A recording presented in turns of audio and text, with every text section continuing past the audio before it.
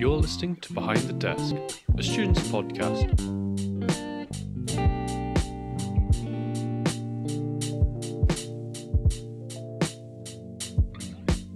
Welcome back everybody, and how's it going? You got any projects you're working on? I know you can't answer right now, but let me know in the comments. I just like being nosy. And I always get excited when someone tells me about a project, because it's just so different to what I'm doing usually. And what I've been doing recently is working with a guy who's auditioning to be the voice of an audiobook. And this guy's really cool and interesting to record and talk to, really. He had lots of experience with a number of things, and it was just a very nice voice to listen to as well.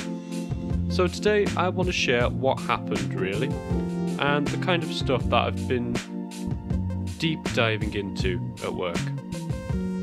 As ever, if you've got any questions about anything I say today, comment down below or message me at Wellesley Media on Facebook. So, let's get started, shall we? It all began with my boss shouting, "Jonathan!" which always makes me think I'm in trouble, because usually I'm called John, and people only really say my full name if I'm in trouble. Anyway, he started chatting to me about a guy that's coming in, and he wanted to record an audition for an audiobook. And because I'm the podcast guy at work, he thought I should lead the session. Now, this immediately got my attention, because I've debated trying to get into voiceover work and audiobooks in the past, but I thought I needed to improve my voice and get some experience, and this was the perfect opportunity to get more knowledge and information about it. So of course I said, sure, no problem. I mean, I don't think I can deny anything that work tells me to do, because, it's my job. But anyway, the next day I come in, and like a minute later the boss comes in with the guy, Frank, the audiobook guy. And the three of us just have a bit of a chat about how to do an audiobook. Because Frank had done some stuff like this before, but never a book per se. The boss, Andrew, had people that's come into the studio before and recorded audiobooks, and I was there too. Now, I got a lot of information about recording something like this, from average pay for the vocalist, to how it's produced, and even the different audio standards for different streaming services and platforms, which is very helpful considering I've been trying to get these podcasts on Apple Music and Spotify. And it was just awesome to hear the experiences of Andrew and Frank, really. But that wasn't everything, We still needed to record Frank. So basically I talked him through the process of how we usually record something in the studio, set up the booth.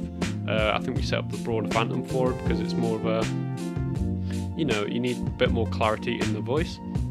I told him how I'd be editing the vocals afterwards, and together we just went through what kind of things I needed to edit out.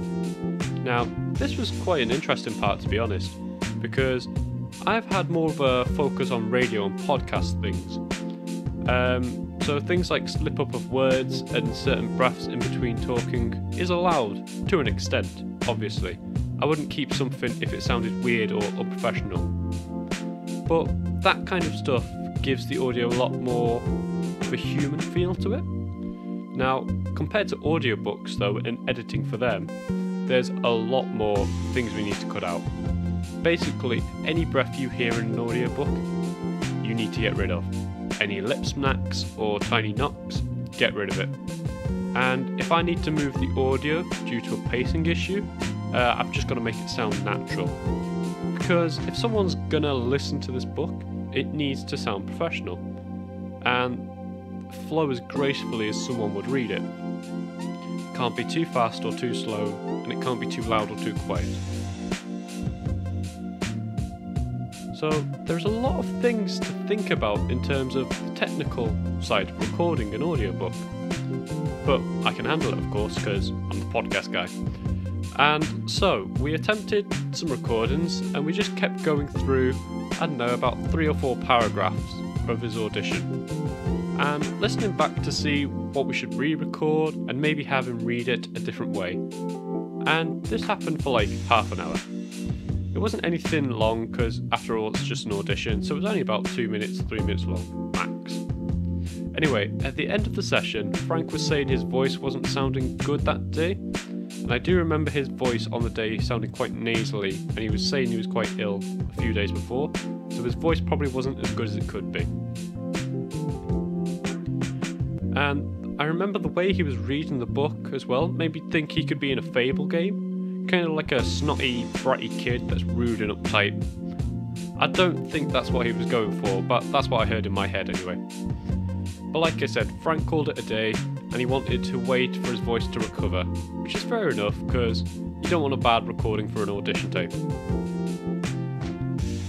After he left, that's when I really dived into the editing stage, and for something like 2 minutes of recording, I think I spent an hour and a half, 2 hours, just snipping out breaths and lip smacks, and it was one of those things where it's a repetitive task, but you need to be quite focused and on the ball constantly, otherwise you'll miss out something which will look unprofessional. So I just took my time and made sure it sounded as perfect as it could be, mainly so I could have a go at just editing for audiobooks as well. And I also did all this editing so I could give Frank an idea of what it would sound like from a technical perspective. I also decided to follow the Audible audio standards for the uploads as well, which is basically a list of requirements for every audio file uploaded to audible.com. And they were really specific. Like, firstly, every audio file needed 0.5 seconds of silence at the start and 3 seconds of silence at the end of the audio file. Every recording needed a wild track included, with a noise floor of like minus 60 decibels maximum, an average LUFS measuring of minus 23 LUFS, as well as the usual 44.1 kHz sample rate, 24-bit depth, and mono recordings only. So sticking to all that was probably the most crucial part of the editing stage, because I didn't want the guy to miss out on an audition for a mistake that I made. I mean, the worst thing was trying to get the minus 23 LUFS right, because in order to get an average, you basically had to play back the entire clip from start to finish to get an accurate reading. I kept running the clip start to finish and tweaking it like a decibel or half a decibel just to get that average right, because decibels and LUFS don't necessarily correlate in their scaling of just like how they measure sound. But it was worth it in the end, because Frank said I did a good job when he heard it, so yay! And I did a good thing too, so go me. And that was it for the session really. He might come back in and record a full audiobook, or he might do a couple more auditions, who knows. But it was definitely a really cool project to work on, because I really like the idea of recording vocals and editing vocals, and just the whole process of things that we hear every day. So I really enjoyed this session. So much that I've been debating once again auditioning for some audiobooks myself. And I think I'd have a decent voice and I could get a few jobs, so I just need to submit some auditions now. If you have any more questions about today, drop me a message down below. I'll try and answer it as best as I can. That's it from me today. I hope you've enjoyed listening to this audiobook project that I worked on. I've been John, and I'll see you in the next one.